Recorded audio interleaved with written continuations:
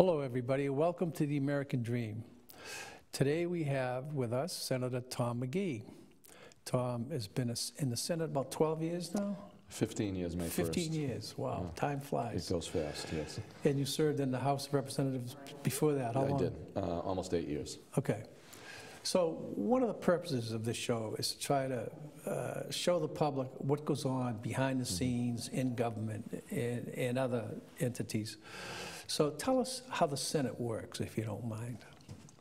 How many senators are there? Let's make it easy. That's a long question. A question with a long answer. I could narrow it down. There's 40 senators, and we represent about 165,000 people, and the districts are split evenly across the Commonwealth. Sometimes during the redistricting, it gets interesting to fit the districts together and make sure that they're contiguous and it makes sense. My district includes all of Lynn, Lynnfield, Saugus, Marblehead, Swampscott, and Nahant. Actually, when I got elected to the Senate in 2002, Lynnfield was part of the district, but part of redistricting changed it. So in January of 2003, I no longer represented Lynnfield, and Melrose was included in this district, 2 wards in Melrose. So for 10 years, I represented Melrose and most of Saugus, not all of Saugus. Okay. As part of the redistricting that went on after that, it made sense to, in a more cohesive way, bring all of Saugus back together and then include Lynnfield in the Senate district. And that also allowed Melrose to then be, instead of being split between a senator, have all of Melrose represented by 1 senator. So the change was made, and I think it was positive, because there was always concern that the community had smaller sections of it represented by someone else in a different district. So it's interesting as you try and fit the numbers together in terms of making sure every senator has the same amount or very close to amount of population, is making sure the districts make sense cohesively. I will not get into gerrymandering. Gerrymandering from Governor Gary, from Marblehead. What do you have for staff? How many staff people do you have? I have 5 staff, and I've been very lucky over the years to have the kind of quality staff that I do have. They do different things. It's different than the House, because my staff not only does staffs for the constituent work and the local issues, but I have staff that works on my legislation and my committee work. So as chair of the Committee on Transportation, I have staff that actually works on the legislation. So all of the legislation, we do the public hearings, they do the research and work with the co-chair on the House. On the House side, the House chair has actually House staff that are staff of the committee. So it's separate. It's not his staff. It's committee staff. So they work exclusively on the committee work, whereas in my staff, we work both doing the local work, constituent work, and other things that are part of the district. And then they also need to work on my committees. You chair the Transportation Committee. That's correct. Yeah. And your staff assist you in doing that. That's right. And you hold hearings. People can testify for something or against it. That's right. Legislative proposals. And then you take a vote, right? Yes. And then you report it out to the full Senate. That's right. So that's how it works. I think sometimes people don't realize every bill gets a public hearing. Right. Regardless of what people would perceive it as important or less important. Frivolous. Depending on your perspective, obviously. Okay. But every bill that's filed, we have I think over 7,000 bills were filed this year. In that range, thousands of bills were filed. Each bill will have a public hearing. Some of the public hearings will have 20 or 30 bills on, but the public, anybody in the public has an opportunity to come in and testify, and not only testify, but I think just as importantly, reach out to the committee. You can give written testimony. You can give testimony after the hearing's been held for input on what that particular bill may address and the issues of importance to you individually or as a region or a Commonwealth. So and then we vote on it. The committee would vote, and if it's a House bill, it usually will go to the House of Representatives if it's filed by a member of the House. If it's a Senate bill, it'll go to the Senate, and then that bill, once it's favorably out of committee, would then go through the process. If it goes to the Senate, we would at some point act on it, and if we put it out favorably, it would then go to the House for the full House to then debate it and act on it. And If it was the same bill without any differences, it would go directly to the governor's desk. If the bills have different pieces of it that are different, the House may have a perspective on a certain piece of legislation, which happens most of the time.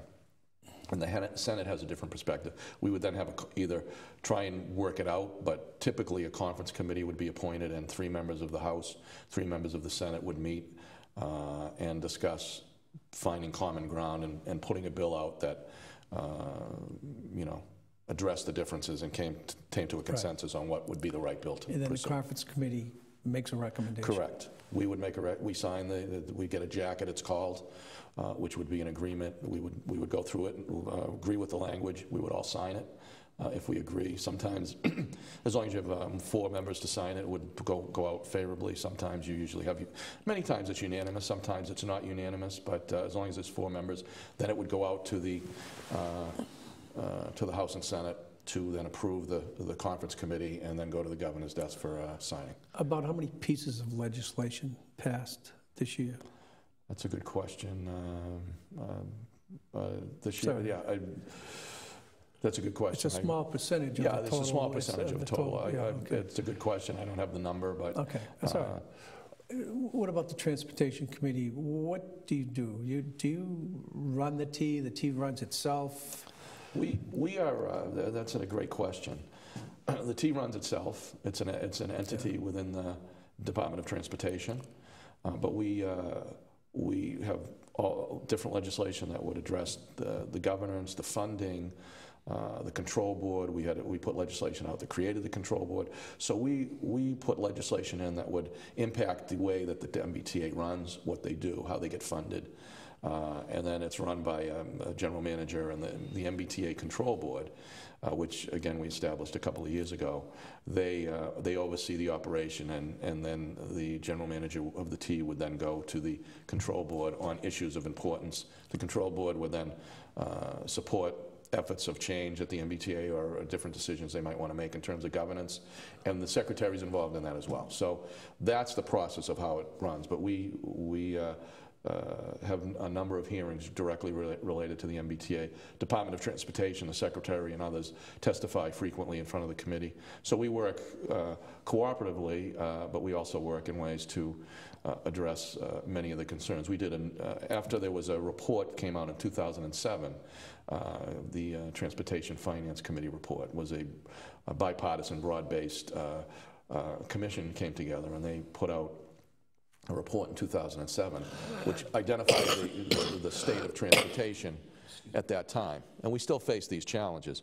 And they made a whole slew of recommendations, reforms, as well as recognizing the need for revenue. And based on that report and the legislature through 2009 and into 2013, basically approved all of those recommendations that were made for reform, and those recommendations, like I said, the legislature was able to approve those recommendations. One of the major pieces of that was taking the Mass Turnpike Authority, the MBTA, which were separate authorities and ran separately, and merging them into one agency, the Department of Transportation, which is created now. So we have the Department of Transportation and the Turnpike was actually merged into Mass Highway. So those recommendations were to consolidate these agencies into one agency, which we did, and because of the scale of the operation, we're able to see many savings in terms of coordinating those resources and agencies. Massport still is a separate entity, but they still are under the purview with the Secretary of Transportation, sits on the Massport board and works with Massport as well. So we could go on a long time here, Jim, I think, in discussing the different ways the agencies work. But we do, as a legislature and as a committee in particular, work very closely on with the Department of Transportation, with Massport, with the T, we both in the public hearings, but just as importantly in meetings and in discussions, to ensure that we're working to a common goal to bring a 21st century transportation system together. What's the broad general area that the MBTA represents? Well, the interesting thing is, and I think people don't realize this, 70% of the residents of Massachusetts have access to the MBTA. When you think about it, that's a big piece of the Commonwealth. That includes commuter rail. So the commuter rail, right. They go to Worcester now, they go up to Fitchburg, Lowell, Newburyport, so they do extend out. I was talking with some transportation people yesterday, and what people don't understand about the T and the challenges the T face, but more importantly, some of the things that the T can do is, if you look to Chicago or Los Angeles, you don't have a transportation agency like the MBTA that handles all modes of transit. In Chicago, you have a separate subway system, you have a separate commuter rail system, the buses are different. In the MBTA, we handle all modes of transit. Commuter ferries, commuter rail, buses, subways, so all of those, heavy rail, light rail, it's all included in one agency. So they're the only really transportation or transit agency in the country that handles all modes of transportation. Is it fair to say that commuter rail in Massachusetts is a small part of the MBTA? It's a smaller piece of the MBTA, smaller piece. It's a growing piece, and I think people feel that we should expand it and make it better, which I totally agree with. There was a piece in the budget looking to expand the MBTA or commuter rail out to Springfield. The Worcester expansion has been very successful. So the reality is that the opportunities to connect the state in a real way are a key piece of what commuter rail could be in the future. South Coast Rail is something that people are looking to. North-South Rail Link, which would, in many ways link the north and south areas of Boston, north and south, so that you could go clearly through. So commuter rail is a smaller piece, but it's an opportunity to grow access for people in other regions of the Commonwealth and grow our economy, because what people, I think, sometimes lose sight of or don't understand is our economy is keyed by our transportation opportunities. And by making those investments, clearly we grow our ability to grow our economy. Somerville, Cambridge.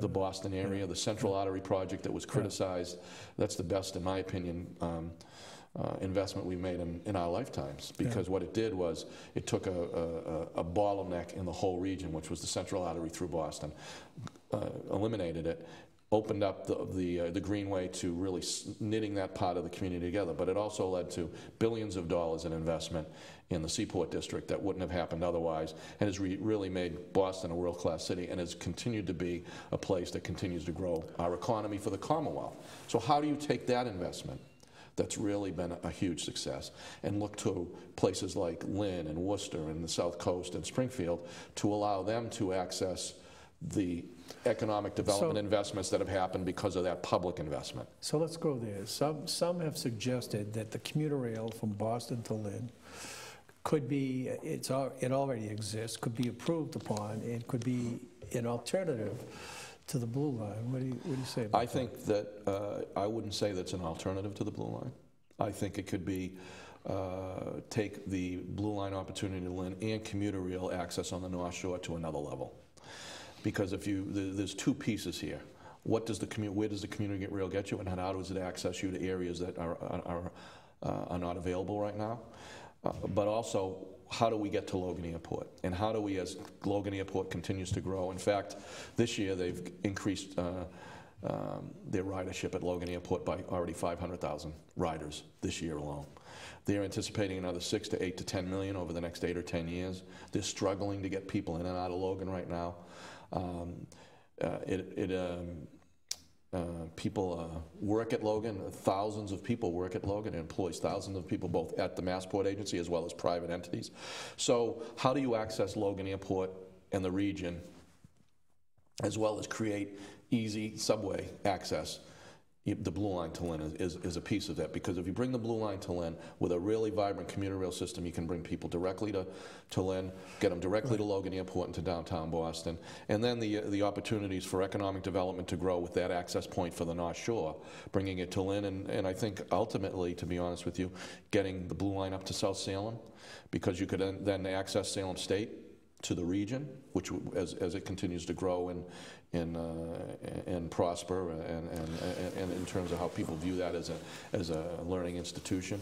The other discussions have been light rail access from Danvers through Peabody up to Salem. So the Blue Line to Lynn would access pieces of the region directly to Logan, as well as economic opportunity that the commuter rail won't access. So I don't think it's one or the other. I think, to be honest with you, it really is that it's a partnership between those two kind of ideas to create the kind of transportation hub here in Lynn, but more importantly, the access to the North Shore for transit and transportation access that would really take our region to another level. I think we've got so much to offer. We're not going to continue to build road expansions into the North Shore, nor do we want to. What we really can do is build our commuter rail to another level and then bring rapid transit into the system and look at light rail access through old rail lines that have been deactivated and bring those back to life. We can really create, in my opinion, a regional transit piece that would be dynamic and unique. Because if you look at Lynn with commuter rail, subway access, which I believe at some point needs to happen, ferry transportation, which we're continuing to work towards, and bus service, you would have in Lynn a transportation hub for the region with all modes of transit accessing us through Lynn and to the North Shore. So I think both of those discussions need to continue to happen, and you know, the North-South Rail Link is exciting, but the Blue Line to Lynn, more and more I think people are recognizing how valuable that would be to the region. And so what will it take to get it to Lynn? That's a great question. I think you know, the Green Line was part of the Central Artery mitigation, so that, you know, took precedence over many other pieces. But I think recognizing the economic, as I laid out earlier, the economic opportunity that something like that would create, and the access point to Logan, which is an economic engine for the region. Looking at it outside the box, I've been proposing, they do it in Europe and Asia, they run commuter rail trains and subways on the same rail. The gauge is the same. We're doing positive train control on the North Shore, which is happening this summer.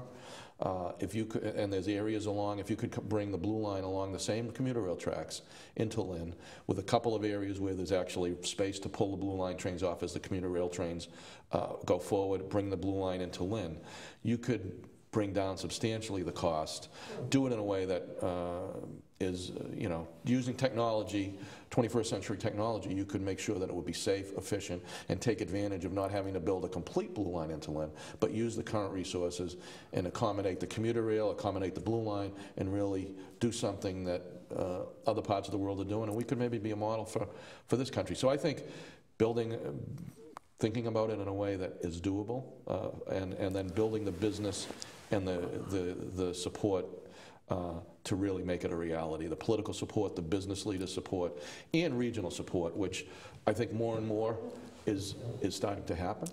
Let's assume for a minute, I'm all in favor of that proposal, but let's assume that everybody else was. How would you do it mechanically, politically? Who's got to propose this? The Secretary of Transportation? I think there has to be all kinds of studies done, right? Well, we've done numerous studies. The question is, what is the right proposal? What's the route coming through Lynn? And I think over the last few years, we've come to an agreement that it probably along the commuter rail line would be the least disruptive for Revere. They would be supportive of that.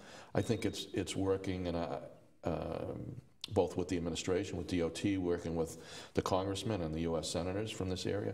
But I think just as importantly, working as a region, working with the leaders in the communities that surround Lynn and the North Shore, and starting to really, in one voice, start to say, we need as a region an investment that is going to impact us in a way that we can all see the benefits of it. And I don't think that has happened, although when I was elected to the House, and the Blue Line, we've talked about the Blue Line in Lynn for forever, and I mean, I could get into the history of what happened no need to be able to do that at another time, because that's an interesting history. I know. Yeah. It's the Blue Line is really the old narrow gauge line. Right. But when I first was elected, people north of Lynn were had no interest in the Blue Line. But over time, working with my colleagues, working with the North Shore Chamber, working with others, they've come to really understand the benefits for the region of rapid transit to the North Shore. So we really have built a much stronger perspective of why this is important. Now I think we need to take it to another level.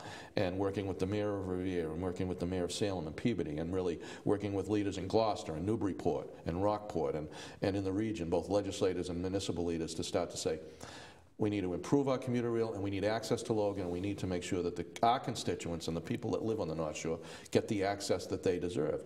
And I think if we're able to, with you know, hopefully support from our local newspapers or local media that understand the need, with our constituents that we get the constituents that we represent, the businesses in the region that understand the impact, the positive impact this would bring, I really think that, and then working with Massport and leaders at the T, so that they can understand that this is more than just, hey, let's bring the Blue Line to Lynn. This really is. Who makes the decision? Is it the governor? It's part of a, you know, it's part of a long-term planning process.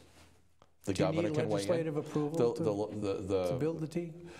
It's well, with this new control board and what we've created in the reforms I talked about earlier, is you know, getting it onto the 5-year or the 20-year capital plan, and that means building. But again, that means building a lot of support. Who does that, though? That's through the Department of Transportation. Yeah, okay. But they don't just pick and choose. You know, you need to, one, make the case, and you need to make the case both politically and with facts. Right. So I think it's a two-tiered approach. I think more and more, I know, and I want to get into different secretaries, former Secretary of Transportation, who was never really a big fan of the Blue Line because there's so many other, brought him out to Lynn and convinced him, and he's no longer the Secretary of Transportation. He's become a real believer in what that would mean for the region. So it's getting everybody to understand that. And I think once we get through this Green Line completion, and we're looking for other projects that will be sensible, affordable, and really create something that we're looking to create when we make these investments, that the Blue Line is a place that people can start to understand is important. I've talked to a lot of different leaders within the transportation system.